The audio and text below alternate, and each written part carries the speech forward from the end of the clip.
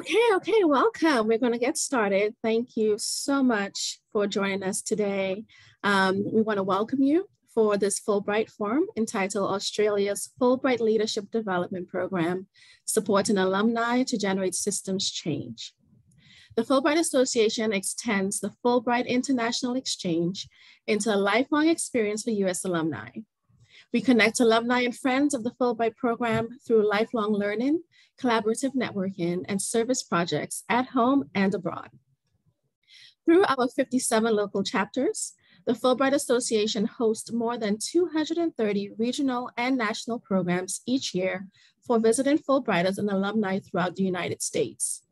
The Fulbright Forum is taking place in a meeting format today, which means you'll have the opportunity to turn on your camera and or unmute during the Q&A session, which is directly following the presentation. Until then, please feel free to leave any questions or comments in the chat. Without further ado, I will now hand it over to John. John? Thank you so much. Can we also have a view of the slide, please? I would say that's a good idea. Thank you, Angela. Oh, and we're starting with the wrong one. There we go. That's fine. Welcome, everybody. Thank you for taking your time today and joining us. So just before I do begin and we introduce ourselves, I'd first of all like to acknowledge and pay respect to the Gadigal peoples of the Eora Nation, who are the traditional custodians of the land on which I'm currently based here with the Zoom. And I extend that acknowledgement, obviously, to also the elders past, current and emerging of the traditional owners of the land from where all of you are also zooming in. So welcome. Thank you very much for joining us. We're very excited to tell more about the Fulbright Leadership Development Program that myself, Angela, and Ian founded, and with support from a whole range of other people, which we will mention in the talk, we put together in June this year as a residential. So probably the first thing to do is to introduce ourselves. Angela, if we just move to the next slide. So just quickly, we shall do this individually. I'm Distinguished Professor John Adams. I'm a Professor of Public Health at University Technology, Sydney, and I undertook my Fulbright Senior Scholarship in Boston in 2019. Thanks, John. Hi, everyone. My name's Ian Butterworth. I'm a community psychologist by training. I did my Fulbright in 2003, 2004 at Berkeley.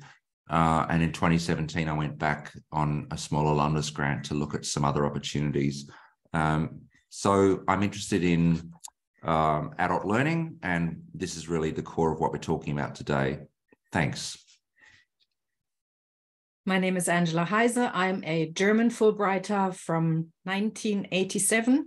I was on a graduate program to Berkeley and did my master's there in Chinese American Studies as part of the Fulbright program.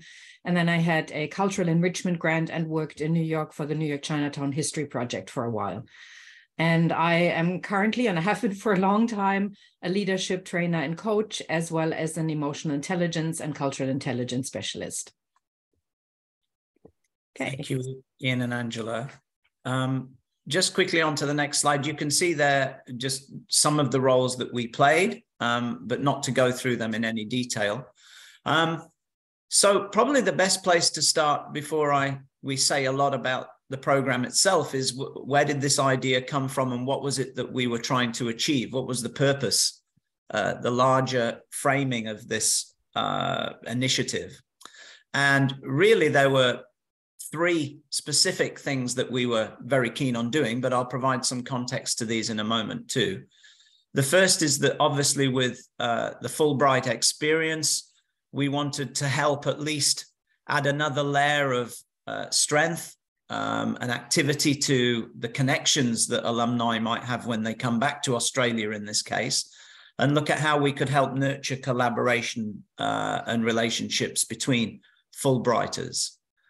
Obviously, we wanted to also foster exchange of ideas. We wanted to try and create a desire and an inspiration for participants and for the Fulbrighters who are coming on the program to think about new ways and further ways in which they might think about their role, both in terms of internally for themselves, developing themselves and their growth, but also obviously in a wider organizational and societal frame. And then also, finally, we wanted to look at, how do we support Fulbrighters on their return, but not just in terms of their own aspirations and goals, but thinking much more about, and this is very much something that is close to all of our hearts, but Ian in particular has great expertise in thinking about creating positive social change in a wider framework. And this was something we were very keen to have as a focus within this program. Now, just as a little bit of history about this, this was a leadership program idea which had been spoken about for some time, definitely over a number of years. And it really was an idea whose time had come, because the more that I know, speaking for myself, but I suspect Angela and Ian too, in all the networks with the Fulbright that I had, the one thing I kept hearing from Fulbright Australia, also from the Australian Fulbright Alumni Association. I will explain the role of these different organizations in this program in a minute. But I kept hearing in these networks and in these associations that individuals kept anecdotally telling me that even though they came back and they were connected to each other, they really felt like they needed some more glue to bring them all together and to have things to really collaborate and partner around. So it seemed like a great time to be thinking about running this event. Of course, this event was, we'd been 18 months previous with the pandemic, not a lot of face-to-face meetings. And it was a great opportunity for us with this program and initiative to really think about another way of extending and enriching the Fulbright alumni experience on return. Thank you, Angela. We'll go to the next slide. So the application process. So this was a program which we obviously, when we looked at the back catalogue of alumni, Fulbright alumni in Australia, there are literally hundreds over the period, over a long period. And we realized that we had to think a little bit about a selection criteria. And we chose, I think it was the last 5 years of Fulbright alumni, or it may have been 6, Fulbright alumni coming back from their Fulbright experience was the first criteria that we used. And it was open to any Fulbright alumni of any scholarship type. And obviously we wanted them to be coming back to Australia. They were Australian citizens who had been on a Fulbright experience. So to put this together, we had an application process. There were 2 Fulbright assessors at the Fulbright Australia office, and also two of us from AFA.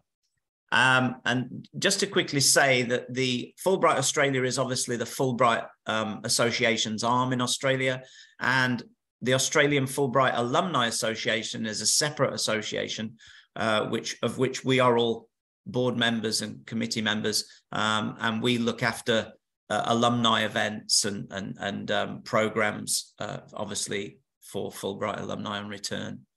The questions that we asked of each applicant were just basically to outline for us their leadership strengths and challenges, things that they may currently be facing and experiencing. What may they like to gain from participating in a program such as this? And what key issues do they see that they think they might be keen to see on a program as well, just to get some idea. Just to quickly say that this is a program which was co-funded and resourced by AFA, by Fulbright Australia, and also University Technology Sydney, where I'm based. And as we will mention a little later, there were a whole range of people beyond the 3 of us who were involved in the weekend. And just to say, this was a weekend, and we will be outlining for you in later slides the detail of the 2 days, but it was a residential in Canberra in June 2022. Okay, Angela, please, the next slide. So as part of the application, we were not just interested in people's CVs and the usual criteria of looking through for curiosity and interest and passion. but we also asked people to identify for us challenges, leadership challenges that they might be facing or they could identify at the moment. This was a nice way of us of gathering some intelligence for our program as well, which we could then feed into its design. But there were a number of levels, if you like, or themes that came out of that data. And what I really want to stress here is just the diversity of challenges that people acknowledged and identified, all the way from domestic, family, and personal challenges around life events, things like having a family, obviously different domestic duties, there might be promotions at work, that type of thing. And then also we have the communication, networking, things about their personality or their approach or style to relationships and being with other people was another area that people noticed. And then also a much wider social, cultural context of challenges that people were currently, obviously, we were all feeling to some degree around the pandemic, the conflict in Ukraine, some anxiety, but also some opportunities around social media, and of course, climate crisis. And we integrated a lot of these areas of challenges as identified by the participants prior to them coming to the weekend. Just one thing I'd like to say before I move the slides over is that from around 50 applications, we finally chose 33 applicants to join us for the weekend. And one thing to stress is the diversity of the participants. And this was very important to us as the organizers and facilitators, that we had a nice representative mix of a whole range of different demographics. We had a pretty much 50-50 split male-female. We covered a lot of different disciplines, both in the academy, but also a lot of areas in industry were also well represented.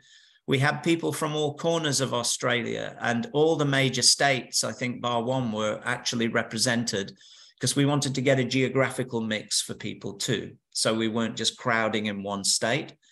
And also we had a number of Indigenous Fulbrighters who joined us, and also some from culturally linguistically diverse backgrounds and heritage as well.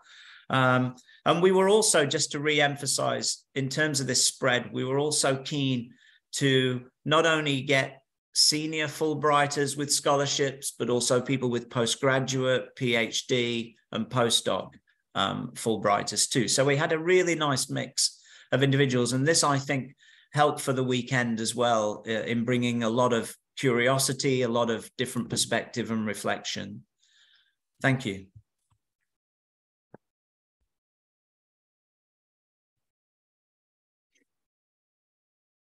Okay, so just some of, I'm not going to go through all of these, but we went all out with, we just went with all the adult learning principles, and we tried to incorporate as many as we could.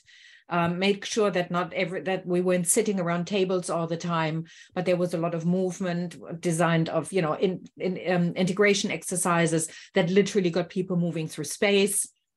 We had some metaphorical exercises where people didn't know they were working on leadership when in fact they were. And then we had some lovely debriefs afterwards that created a lot of big aha moments. We had lots of personal reflection exercises. So we asked people to journal. We gave people exercises overnight so that they could think about things. And then we went literally from individual to small work to large group, so that everybody got to work on their level, because of course sometimes the introverts need to be accommodated as much as the extroverts. So those were some of those.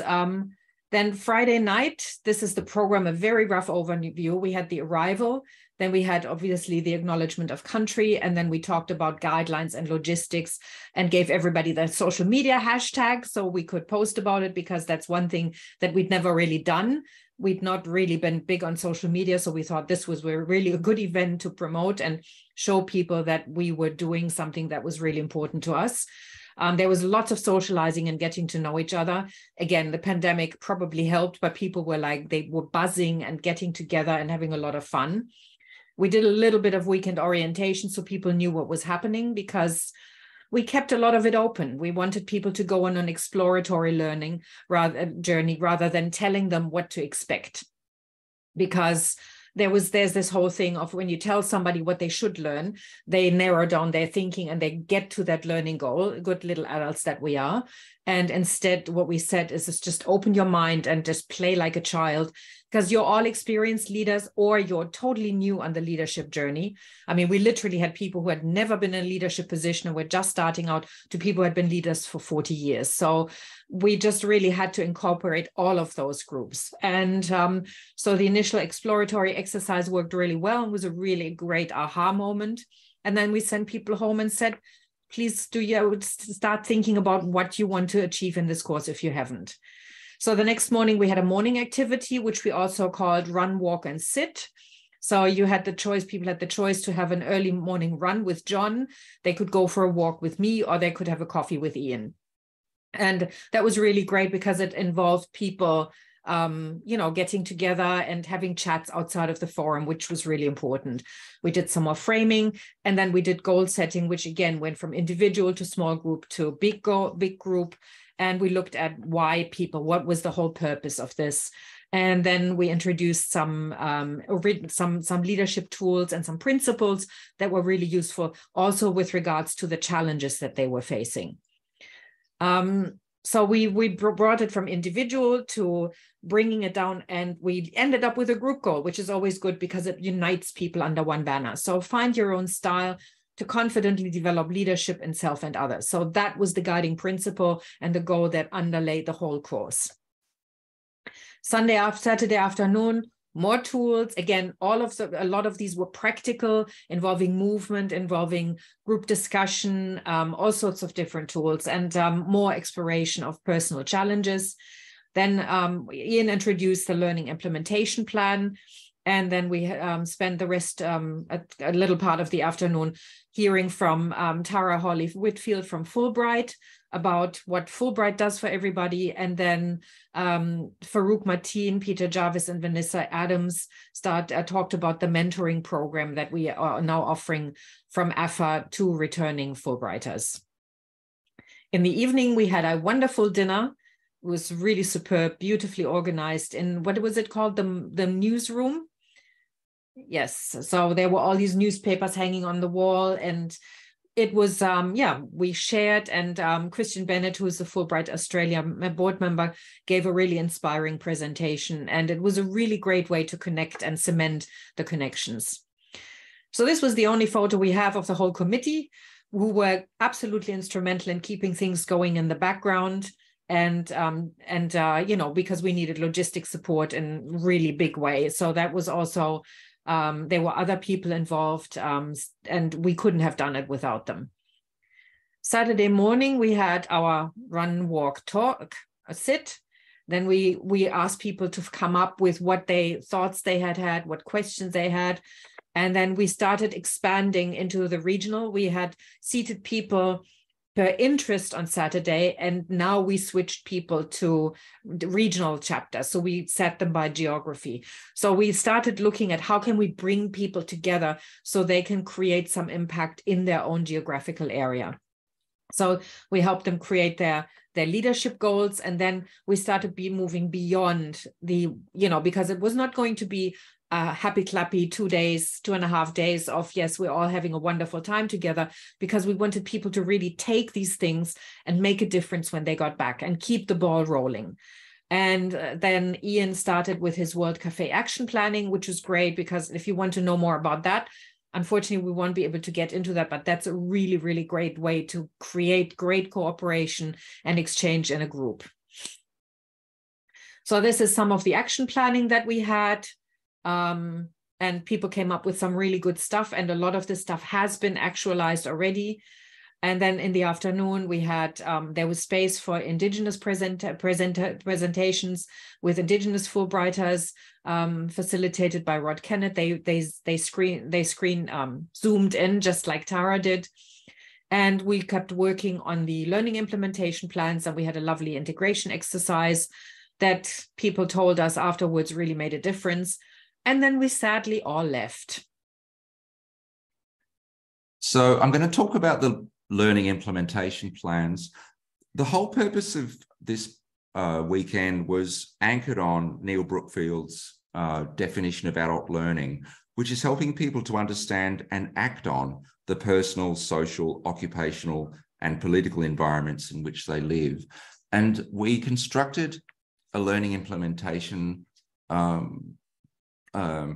exercise for people to actually start to anchor everything they had discussed over that day and a half and turn it into an action plan that was clearly anchored on their own particular goals, being clear about the why, thinking about some of the people and resources that they could draw on to help them actually achieve their goal, or at least work systematically towards it, getting people to think about barriers they might encounter, and thinking then about, well, which of those can I actually control or influence, which are outside my control. So helping people zone in on the areas of activity and the external environment that they actually had some opportunity to influence. So that's the first 5 questions. And then the following 4, Angela? Yep.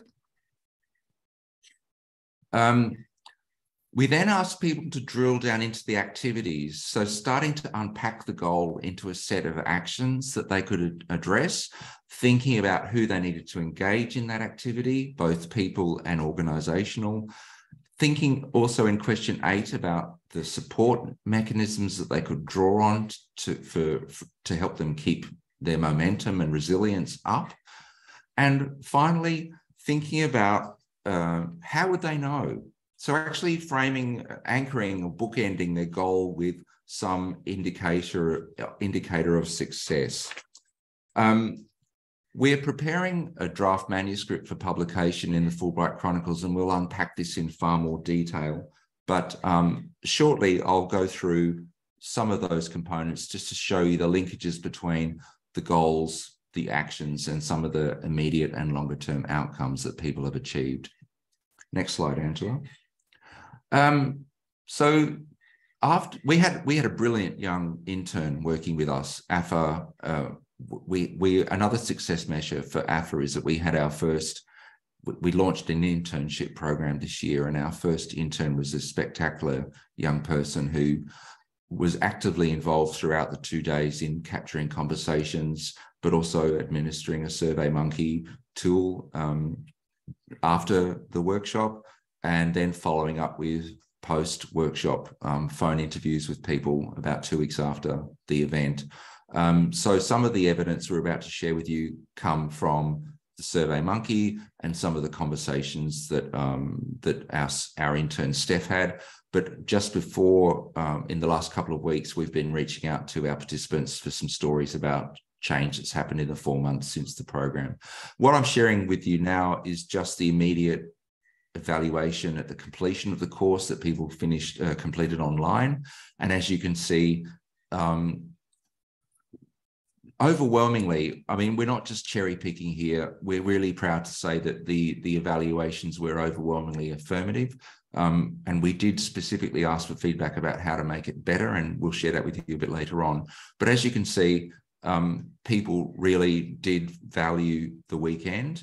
And in fact, one of the markers of success was that 18 people said they'd like to help contribute to future iterations of this program, both in terms of organising, presenting, delivering, peer mentoring, things like that. Back to you, Angela.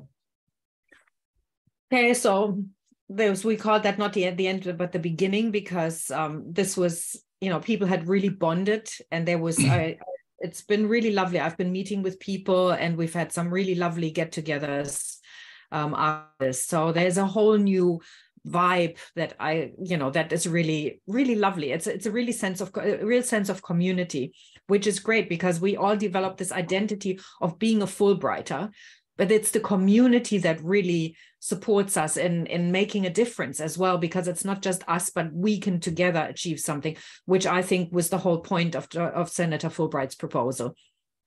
So that was our farewell. Yes. And we're back to eat. Just for some context, I mean, Australia's population is about 25 million people, typically clustered in a handful of major cities, but the geographical distance between those cities is enormous. And some of our colleagues I mean, we had one person that came from a desert community in Western Australia. So that's part of the reason why this program was really important. It brought a very geographically dispersed group of people together.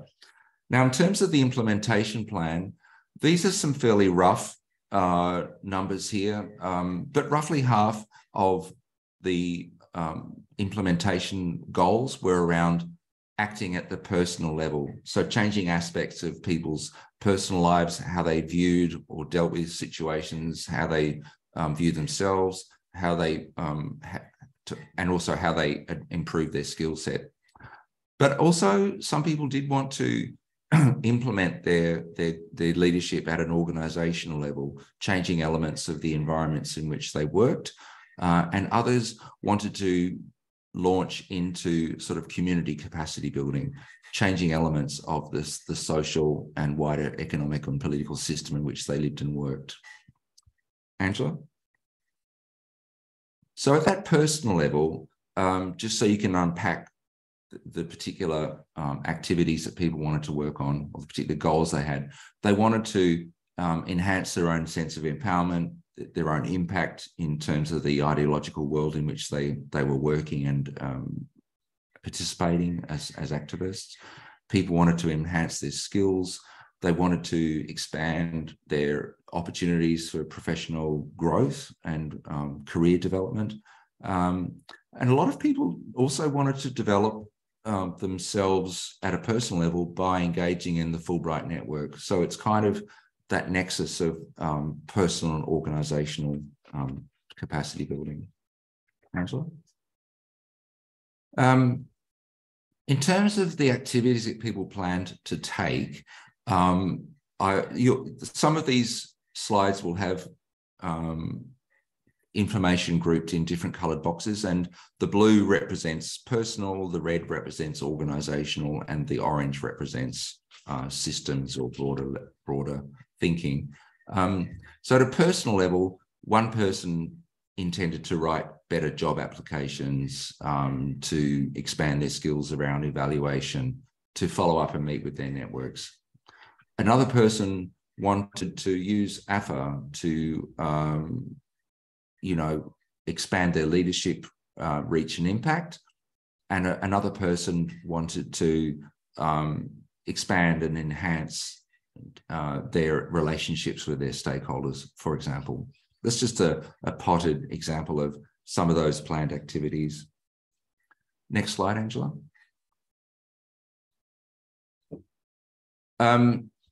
Just to give you a snapshot into the support mechanisms that people plan to draw on, by far the largest segment there was people drawing on their own professional networks and mentors that they already had.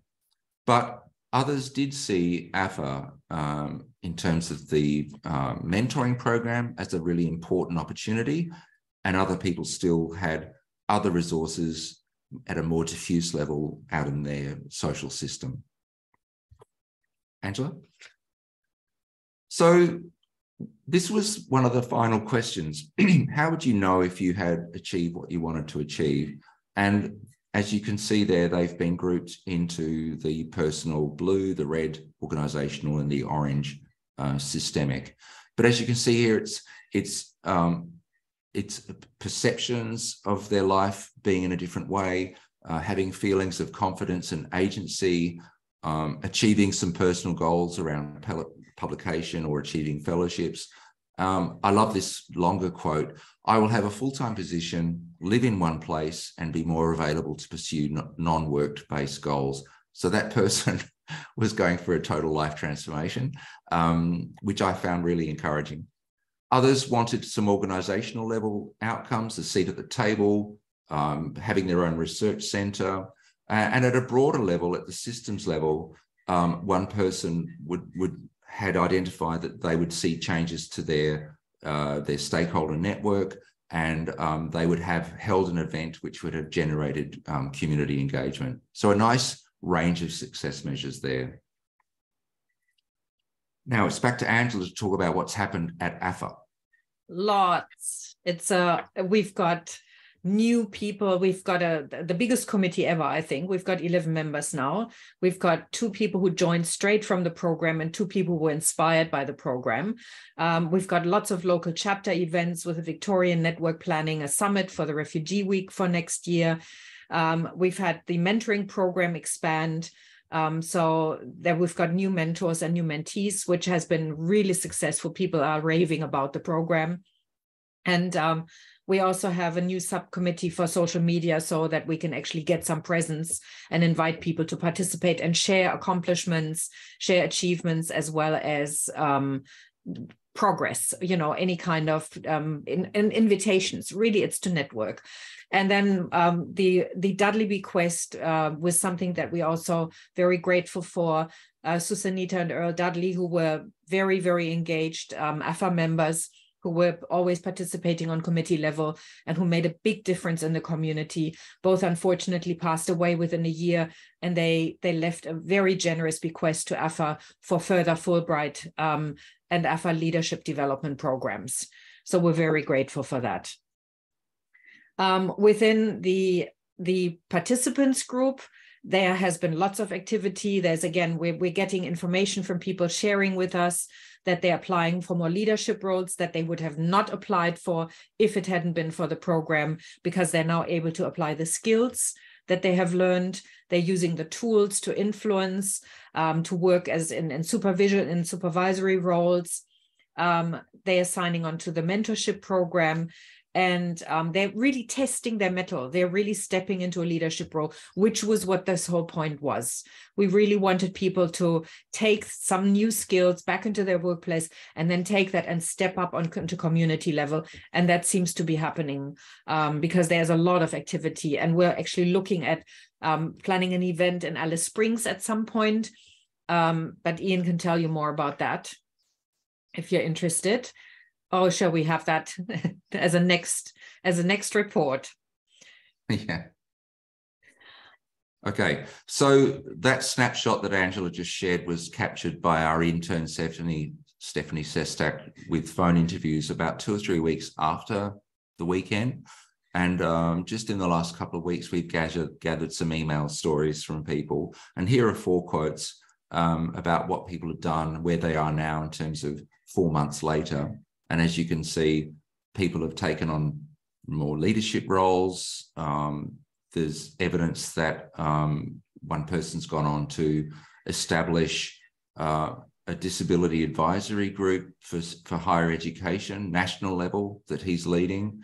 Another person's made a significant career move to a different university at a more senior level. And another person, the final quote, is that they've used what they've learned to actually enhance how they lead teams and people themselves, as well as building new networks across the Fulbright community. The other question we asked people to share via email was, what's something they've taken with them that they value? So it's not just about what they've done, but what they're holding on to, I guess, as a feeling or a memory of that event. And I guess the evidence of lasting value is the inspiration and the sense of being part of a community that people have taken with them and they're still using at the moment. So it's about reconnecting people to the inspiration that connecting with other Fulbrighters often delivers. And one thing we could have put in here was that people challenge their imposter syndrome. And a lot of people have come away having put the imposter syndrome to bed, saying, I have a right to be at this table, I'm okay. That was a really strong theme about what people brought to them. And I think what people have taken away from them is that it's reminded people that they have a right to shine their own light. And again, that lovely quote at the end there, a person took away that their higher purpose is something that they can and are working on, which is really superb.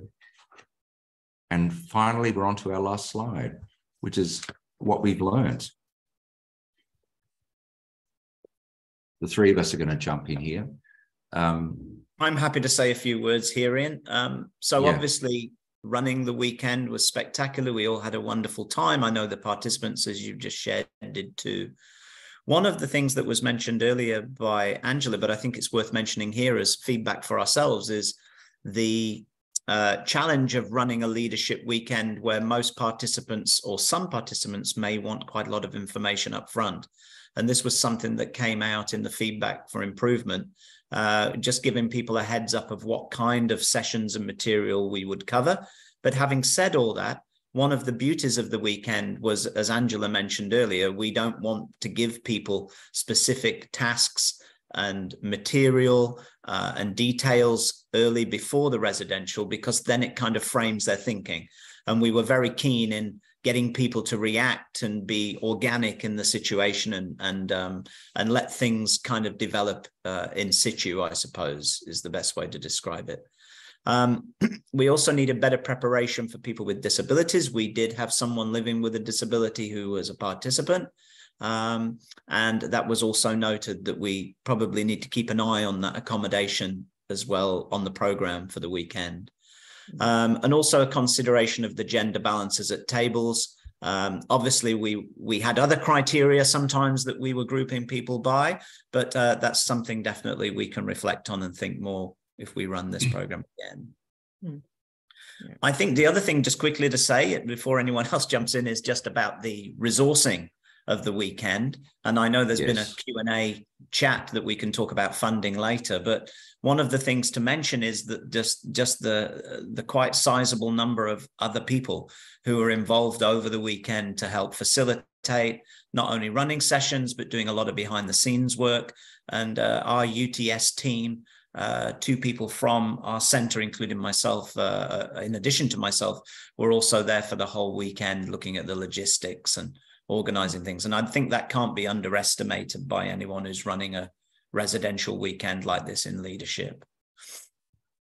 The important thing to add, I think, too, in terms of not only a backbone organization, but resourcing in terms of funding, it's important to flag that we could not have done this without a grant from the United States Embassy, which Fulbright Australia bid for in collaboration with AFA. That helped to pay for accommodation, reimbursement of flights, catering, et cetera, but all of us put in significant amounts of in-kind support, including John's team, but also Angela and myself, all the committee members. And in our final report to the US Embassy, we costed and quantified the in-kind support to show that it was very much a partnership that included cash and in-kind support from the Fulbright community. Angela, what are your thoughts? Well, we came away from this buzzing. Everybody. We were very fortunate that we all went to the airport together somehow, and we ended up in a cluster, and we had a little farewell party afterwards, which was really lovely. But we've been connecting, and it's what's been really wonderful to see is people come back and say, I've been using this. I've had a realization about this. This has really made a difference. So people are communicating. We've got a real surge in social media as well. People are engaging with our posts, and we're working on making that even more effective. But there's been so much cooperation, so much. I feel that we've really created a community. And I think that's what we set out to do, because that's what we've had in the committee, and we really wanted to expand that throughout the whole of Australia. And again, connect Fulbright and AFA, so we can make that work together, because it's a great way of going. We're supporting you before you go, while you go, and when you come back.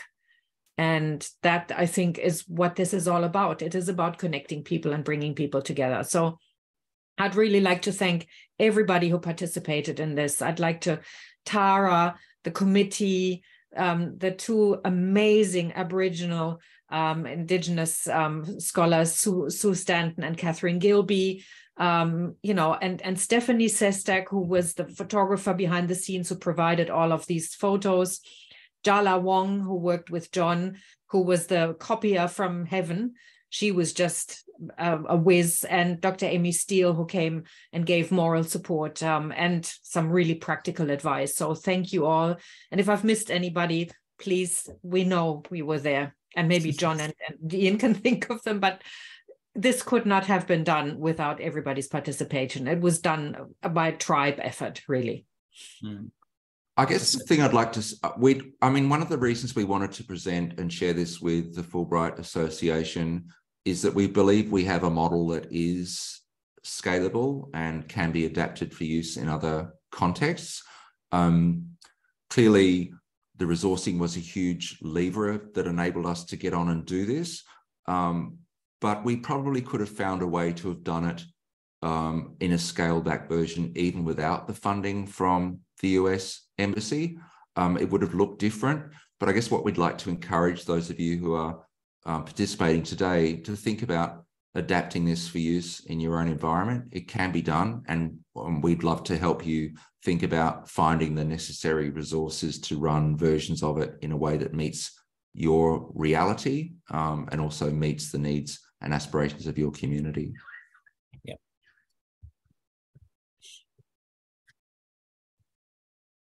All right. Let's open up the chat, shall we? Yes, I think we have one question that John Bader asked, which was around funding, but we can answer that directly, which is, did participants have to pay for any aspect of the program? And the answer is that we're through the funding that Ian mentioned from the US Embassy and also the resourcing from UTS, the AFA, and Fulbright Australia, we managed to cover all of the cost of the weekend in terms of hotel rooms, also in terms of facilities and program dinner. And we gave a fairly generous, but probably not full reimbursement for people's flights, depending on where they were coming from. So there was a little bit of financial input from the participants themselves, but I think it's safe to say the majority of what was the expenses were covered by the program. So that's to cover that. I wonder if we could open it to anyone else who may not have posted a chat, who may want to ask us another question.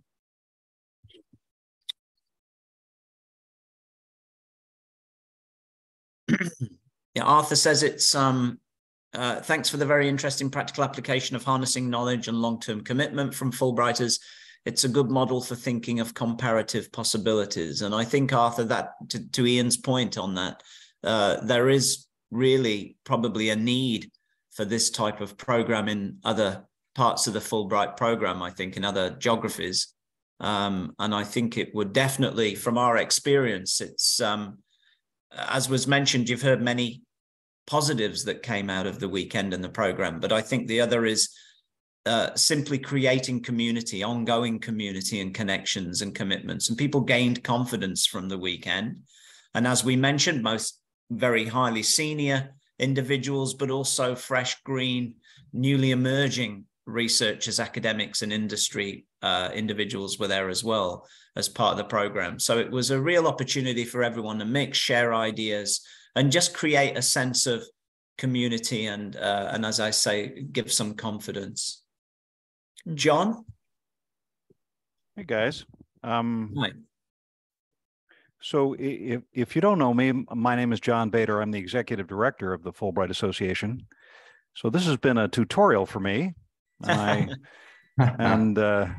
John. And well-timed in the sense that we are going into a strategic planning process next year in which ideas and new initiatives like this one that you're doing in Australia is very provocative. We've offered a national conference that has had some elements of this for almost 50 years, but not the kind of concentration that you have offered during that particular weekend on personal leadership development. Also framing it as leadership development is provocative by itself, as opposed to career development. So that's very interesting. It could take me a while to process all that you're doing, but I think you've already identified probably the biggest challenge to the scalability, and that is money.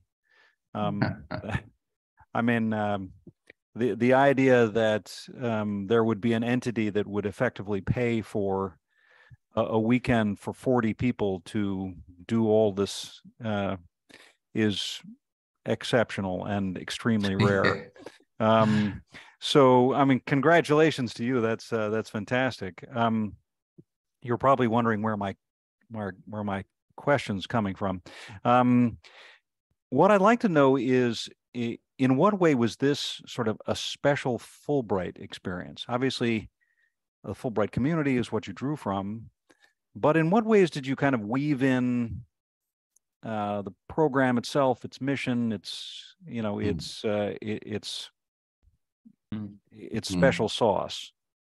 Go ahead. Could I talk about that, Angela and John?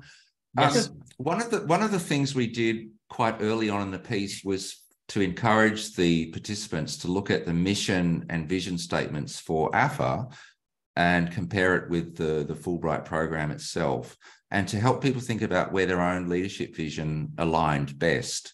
I was president for 7 years, and I guess my fingerprints are over some of the sort of formal documentation for AFA.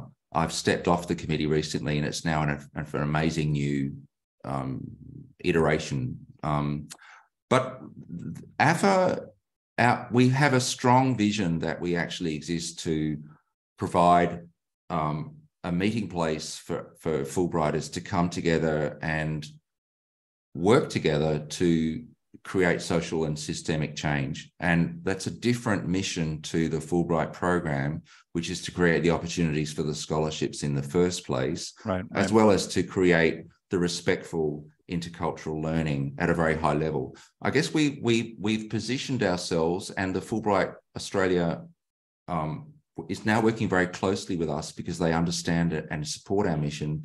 We're what happens when people get back. And so people had a sense of an opportunity to align themselves in their group goal and their personal leadership goals. It came naturally that AFA was a kind of fulcrum for that. We weren't trying to corral people into that process. In fact, we were very open for thinking about how AFA could maybe change based on what people's leadership goals were. But there was a natural alignment with AFA's stated mission and goal to be that sort of opportunity for helping people change the world, which is what a lot of Fulbright scholars have that vision for. And that, if you don't mind, Ian, that's a theme that we've been talking about much more. I mean, as the world seems to crumble, and we're facing our midterm elections here, as you probably well know. We have been asking the question about whether Fulbrighters should see themselves, and the world should see them as agents of change.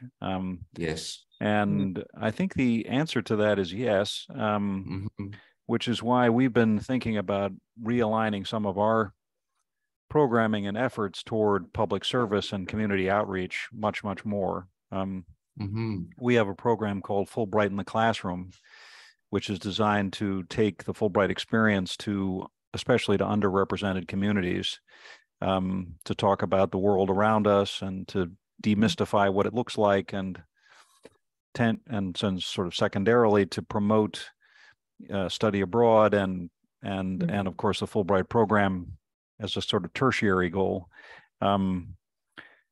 Which is one reason why we're working, we hope, with the Gates Foundation that is in conversation with us about funding an expansion of that program.